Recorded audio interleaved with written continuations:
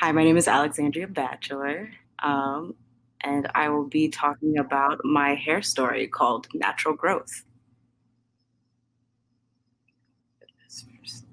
All right.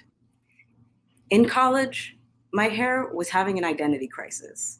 My ends were loose waves while my roots were transforming into kinky, tight, unfamiliar curls. After finally severing my last ties to colonize beauty, I had no idea how much my hair transition would influence my work from artist to designer to a hybrid artist designer. I had always drawn racially ambiguous women with straight hair. I struggled with understanding my own cultural identity as the daughter of a Black American mother with Alabamian roots and a Black immigrant father with Jamaican British heritage. As I transitioned from chemically processed hair to natural kinks and tight curls, my doodles remapped the perception of my beauty and embraced my Blackness. My characters, in turn, had become distinctly Black with kinkier hair and fuller features. At SUNY University at Buffalo, two Black professors and comic artist duo, John Jennings and Stacey Robinson, helped me realize that my past work was inherently Afrofuturist, exploring the intersection of African diaspora culture with technology. However, my marriage of flesh and machine represented my synthetically straightened hair and disconnection to my cultural roots. So my work transitioned yet again as I fused my characters with nature. Sketch after sketch depicted various women with full lips, beauty marks, and kinky natural hair that would transform into clouds, water, and foliage. These natural elements represented the versatility of my natural hair as I discovered that my twists could evolve into twist outs and finally a pineapple bun right before wash day. It didn't take long for me to recognize these sketches were the beginning of unconscious self-portraits, exploring aspects of Black female identity and beauty that have historically been subdued.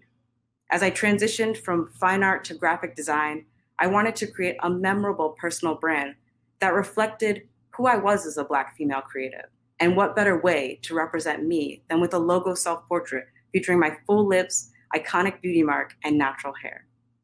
By choosing the name Foxy Design, inspired by Pam Grier's Foxy Brown, who redefined Black beauty and womanhood in the 1970s, I chose to market myself in a way that challenged white-centric design, professionalism, and work culture, and uplifted minority-driven narratives, identities, and safe spaces. And so I assumed my role as a visual storyteller, my medium branding. Using my Black female identity as my secret weapon, I was able to relate to and truly understand the marginalized audiences for whom I was building brands. For Black Jose Press, an independent press that amplified Black and brown female creators, I created a logo mark that used our African roots to exude the brand's friendly, relatable, empowering, feminine, and ethnic qualities. For the Schomburg's annual Black Comic Book Festival, I designed a logo that alluded to a historical organization that allowed self-regulation for comic book content, thus paralleling the intention of the festival to highlight Black creators who would otherwise be unseen by mainstream media. And for Get in the Robot, I built an anime brand that visualized a destination for anime-fueled yet socially aware escapism that departed from a traditionally elitist, toxic, and predominantly white-centric space. Yet, throughout my career, I struggled with separating art from design and finally gave in to my true hybrid form. While other designers obsessed over typefaces, I had an affinity for illustration. Soon I was designing original characters and stories that revisited Afrofuturistic themes, this time using the combination of humanity with machinery to reconnect with my ancestral roots. In my graphic novel, my Afro cyborg protagonist was not running from her identity, but rather learning to accept it despite archaic societal pressures. Now a proud naturalista, inserting myself into environments that once rejected beauty, that contradicted white-centric standards, I wanted to redesign pre-existing characters as Black. But instead of building a new predominantly Black world, I redesigned the space to accommodate these reimagined Black leads so that they could coexist with their white Asian counterparts. Because in reality, we shouldn't have to separate from society in order to be our true selves and deserve to occupy the same space as everyone else without having to dilute our identities to do so. And so I tell my story to inspire other young Black artists and designers to develop their own creative identities in a way that speaks to who they are as individuals.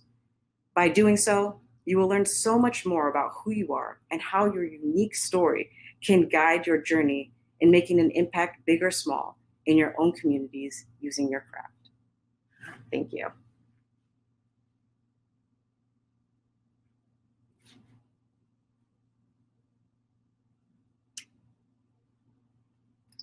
Thank you.